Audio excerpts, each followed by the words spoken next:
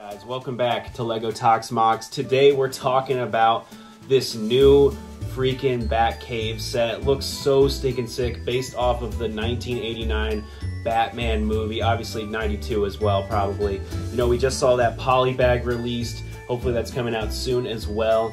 That looks really freaking sick. The poly bag combined with this, it's awesome that we're getting a cheap way to get that Michael Keaton Batman, obviously in that really cool form.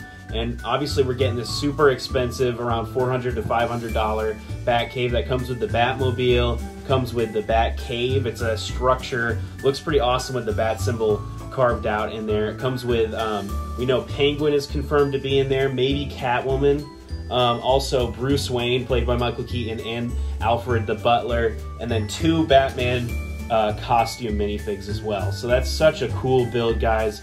I'm so hyped for that. I wish I could purchase it. I know it's super expensive, so it's not in my budget right now. But maybe someday I could save up for it, and that'd be a sweet set to review. Lego, I would review it for you. It's a freaking awesome set.